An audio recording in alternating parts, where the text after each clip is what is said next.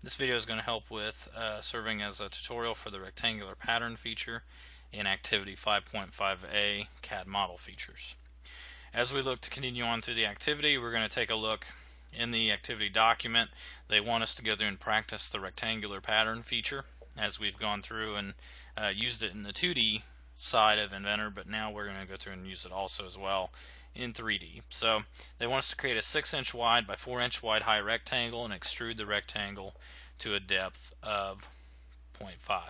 So that's the first thing we'll do.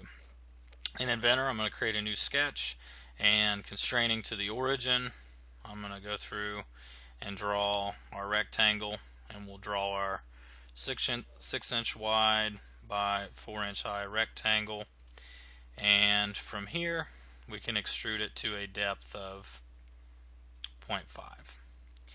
So this will serve as our plate here that we're going to use to create a rectangular pattern, and it says use the following image to draw a circle to the dimensions that they have specified. So it looks like we're going to have a 0.3 diameter circle that's 0.5 away from each edge from the bottom lower left hand corner. So I'm going to create a new sketch down here on the front face of the plate, and I'll probably need to project the geometry if it's not already there of the plate itself. I'll put in a circle, and the first thing I'd like to do is I always like to locate the dimensions first of where we want this. So this will be 0.5, this will be 0.5 as well, and then we've got a dimension of 0.3 for our circle.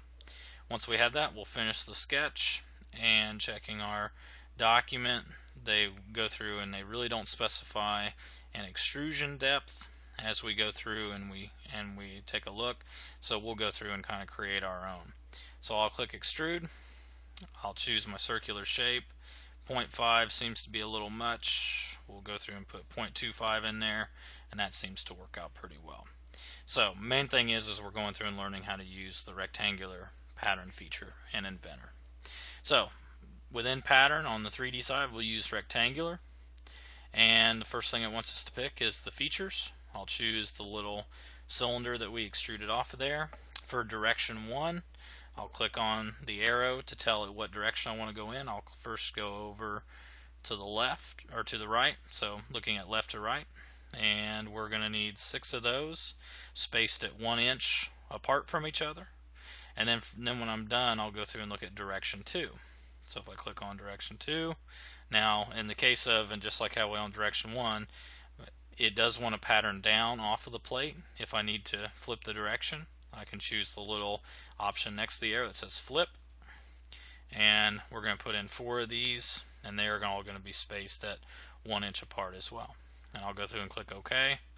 When I do that, the rectangular pattern will pattern those parts in the directions and at the spacing and the number of parts that I've gone through and chosen.